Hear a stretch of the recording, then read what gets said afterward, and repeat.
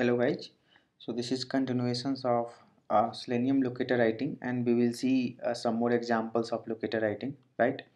So we'll go to this site Selenium HQ org.download, right? So we'll go to this site and we'll try to write some locators here.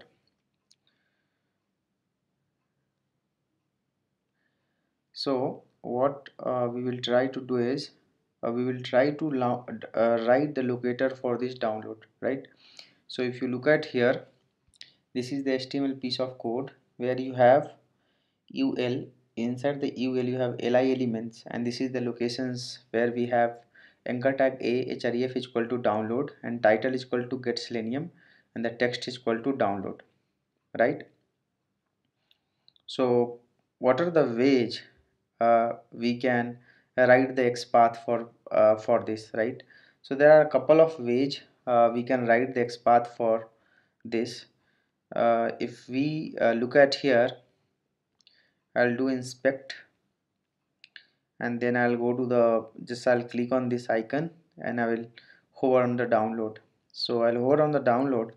Here we have ahref download, title get selenium, and text is equal to download. So here do control F, one options will come here.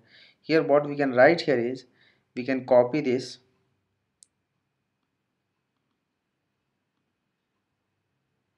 we can copy the entire things, sorry.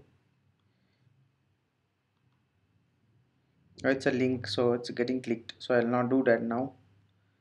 Better I will write here a at href is equal to, then again I will click on this and I'll go to the download. So we have download, so we can write here download slash download slash.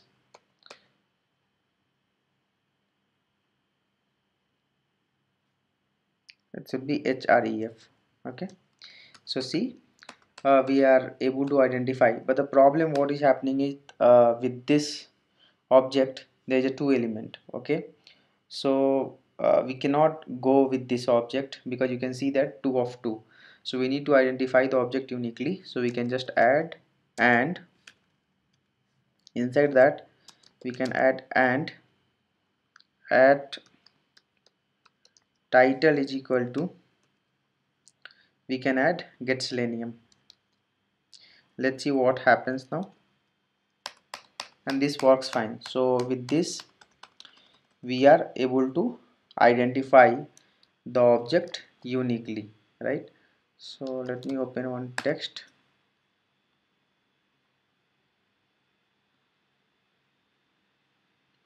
document. So I'll just paste it here for time being. Okay, this is one kind of XPath. The second is you can just write add title is equal to get selenium. This will also work fine. Okay, and you can identify the object uniquely. You can see that 1 of 1, which means we are able to identify the object uniquely. So this is the another object. The third object, what we can write here is uh, we can write contents text, but the problem is you should not go for the contents text, because when you try to do so you have a download here and you have a download here also, right? So you should not go for that. Instead of that, what you can do is, the another way of writing the XPath is you can go to the li has id is equal to menu underscore download. Okay, it has li id is equal to menu underscore download, so we can go one parent up. That is another way of writing the XPath for the same object. So why I'm showing you in the different ways, sometimes what happens is one way it will not work out, so you should know all the way how you can write the XPath, right? And then we can write slash a. So these are the XPath for the download. So these are the XPath for the download we have written. Now how to write the CSS for the same thing? CSS is pretty straightforward. We can remove this, we can remove this at also, and instead of and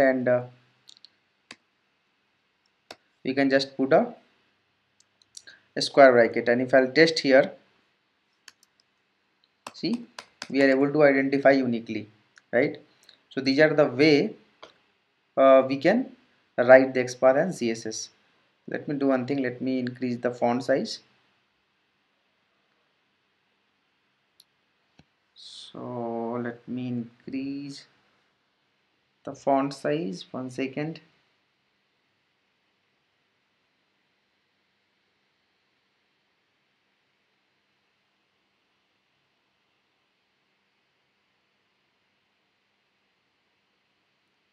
I think it should come into the text. So here we have increased quote label. Okay. Oh no, it didn't get increased. Text.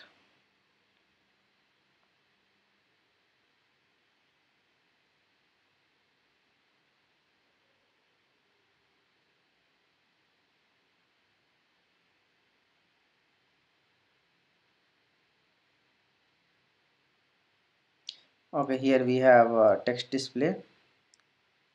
Here I think show font, and we can increase the font. We can make it to the 14. Okay, or 18. Okay, so these are the XPath. We have the same thing for the second XPath. We can convert to the CSS. So we just need to remove the double slash and remove at. So these are our CSS, right? And these are our XPath, right? Similarly, for this li, we can write the CSS just by remove at, and you just write a. So this is the CSS and this is the XPath, right? Then we will see. So here I have taken only one XPath and CSS. Okay, remaining you guys can practice. And here the another way of writing the CSS would be, we have ID here, right? So we know that in CSS we can write ID by hash, and we can just write angle bracket a. So this is another way of writing the CSS for the download. Now let's see, you have a documentations. For this guy you need to write the XPath and CSS. So you have this documentation. So for this guy, again click on this documentation. So here same thing will work here. Here you have at href is equal to docs, title is equal to technical reference and guide, right? And then documentations. So entire thing will work fine. So what we can do is, we can copy these documentations from here, and what I'll do is I will just print these documentations, and then this title, right, I will copy from here. I will print here the title, and then what we have is, we have href is equal to docs. So one thing what we have is docs. Then this three data we have, and here the parent li is equal to menu documentations. So we can copy here. Now I can construct the XPath and CSS. Same thing I can copy for documentations, and here I can write docs, and then title is equal to technical reference and guide. So here we can give like this. Then one, we can just use the title and we can write that. The other is, we can go for the menu documentations and we can put a slash a. So these are the way for documentations we can write the XPath, and this was for download, right? The first one was for download,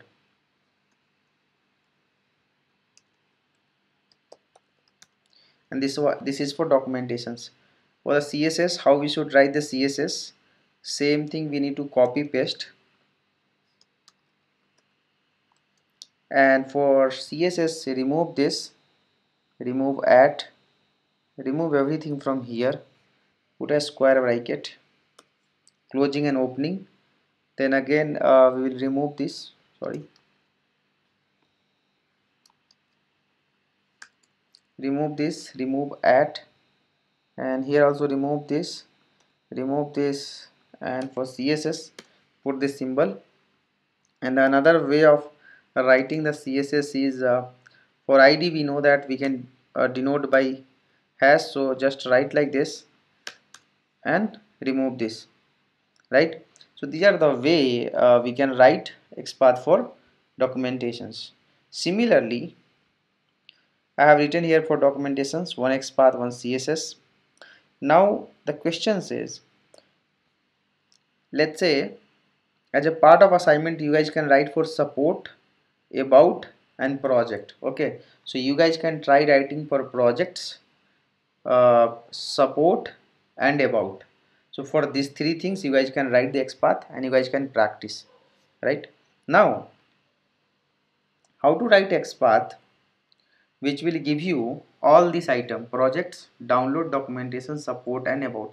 Why I'm saying that? Because you see everything is a list element. If you look at, this is your UL. So when I hover here, this is the UL, and inside the UL you have about, this is support. See, support is getting highlighted, you have documentations is getting highlighted, you have download is getting highlighted, you have projects which is getting highlighted. So how do you write XPath which will give you all the data? Okay, so if you look at my how to get all li from HTML, so this is the HTML and you need to get all the li. So how do you get all the li from the HTML? Just what you can do is, here you have div id is equal to header. So this header you have, right? So what we can do is we can write slash div at id is equal to in single quote header. Okay, and so we are here, from here we need to come to the ul.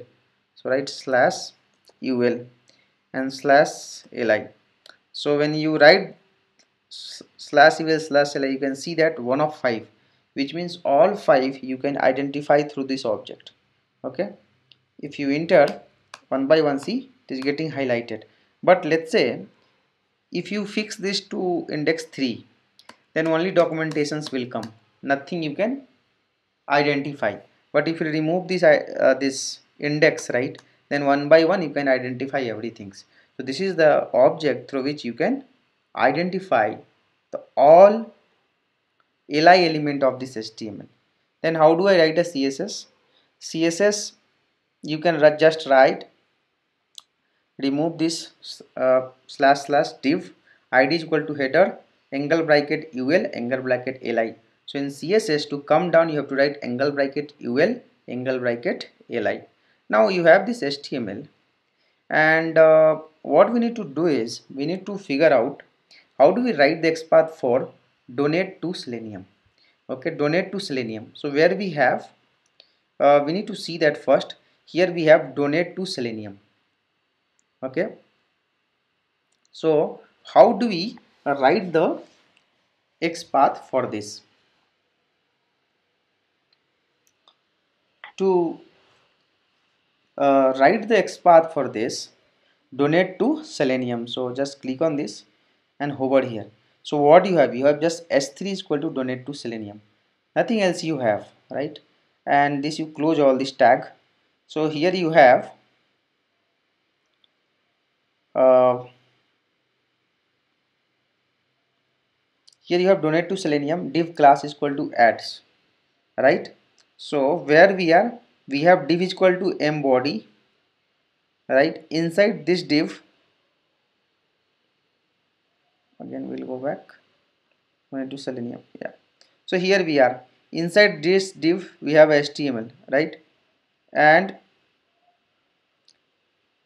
inside this div you have entire thing, right? Inside this div you have one more div, inside the div we have donate to Selenium. Okay, like this we have. So we have the main, this is the main div. Inside the div we have ads, inside the ads we have donate to Selenium. So how do we write that? Donate to Selenium, right? So if you look at here again, we can minimize this UL. So basically we have like this: div embody id side, then we have div class ads, and then donate to Selenium. So there are multiple ways we can write the XPath for this. One is we can just write add tag h3 contains text parenthesis donate to selenium, right? This is the one way you can write donate to selenium. The second way you can do is you can write div class. So you have class is equal to ads, right?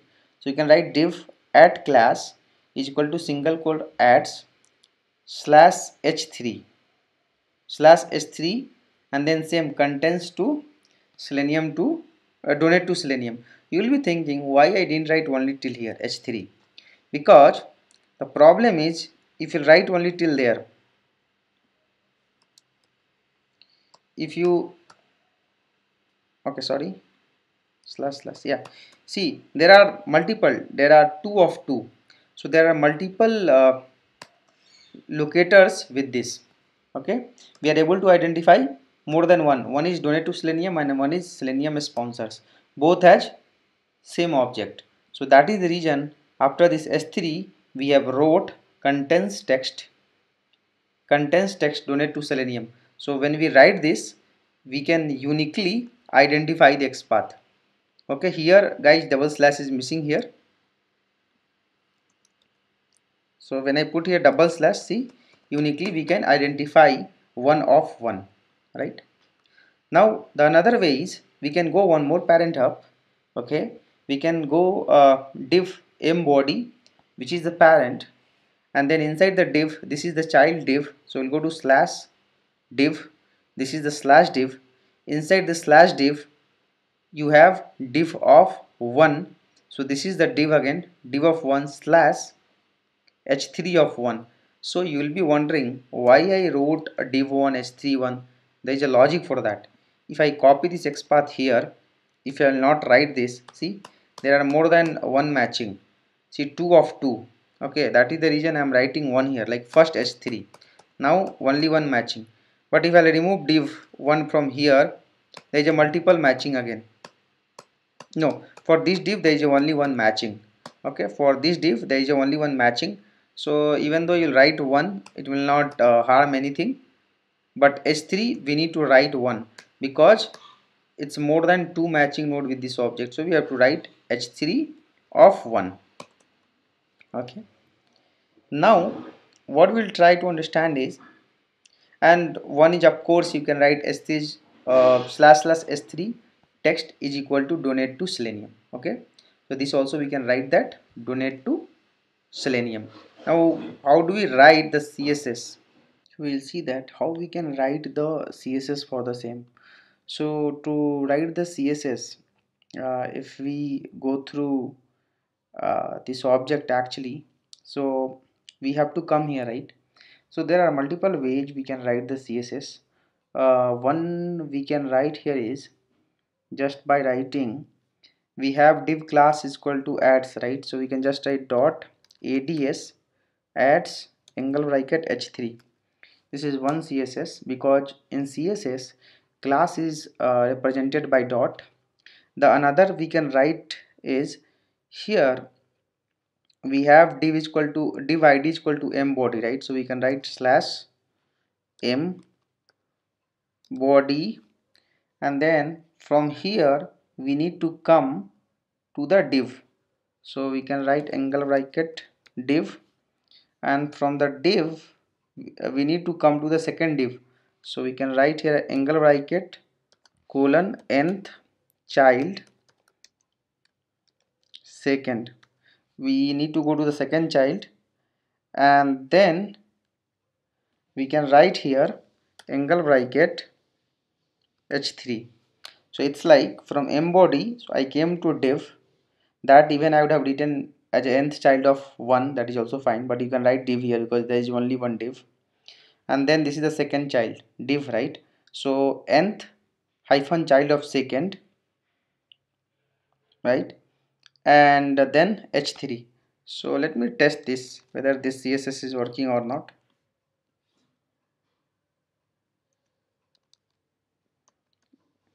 It is working, but with this we are able to get more than one element. So instead of div we can write here also nth child, nth hyphen child of 1.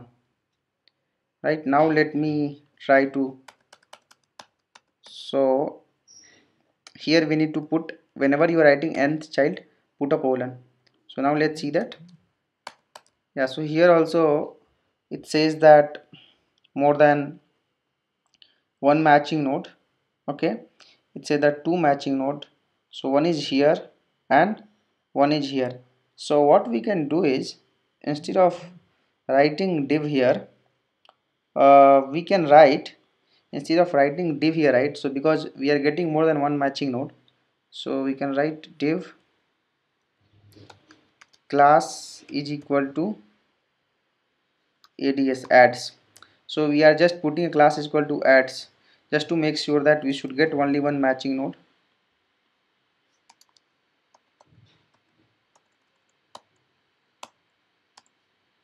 Div class is equal to adds and then nth child of 2 of h3.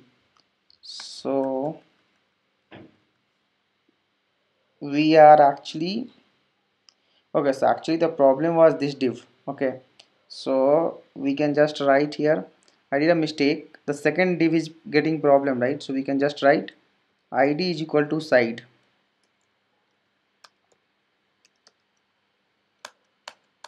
So again, two, still we have two matching node. Okay, so still we have two matching node. So in that case, what we should do,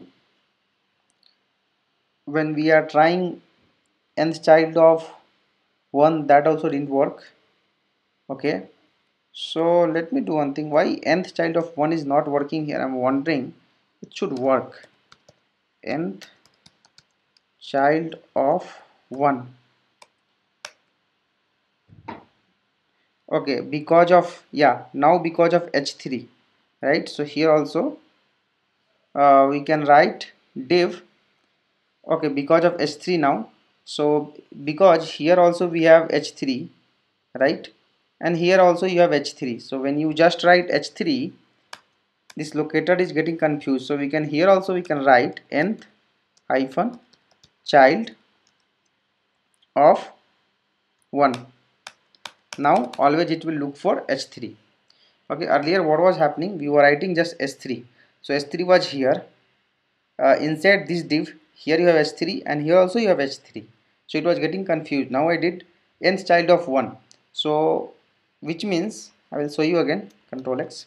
So when you are here, div class is equal to adds, you want to go to the first child, right? So just paste it here, and to go to the first child, angle bracket colon nth child 1, which is nothing but the first child of the locator. So this is also, this will work fine.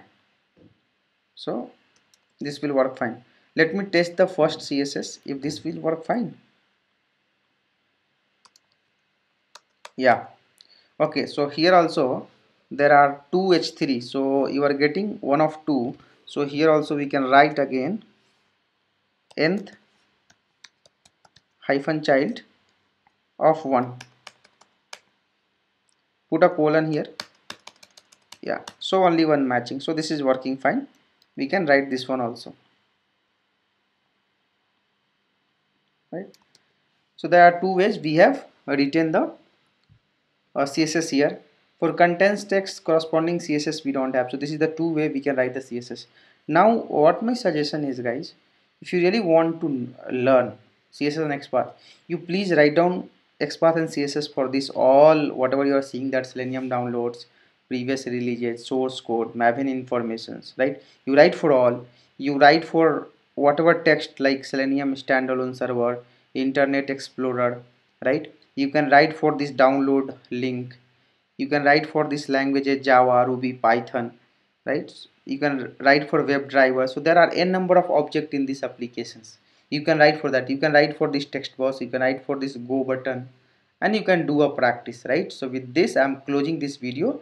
We'll have some more video for XPath and CSS. Thank you guys. Thank you for watching this.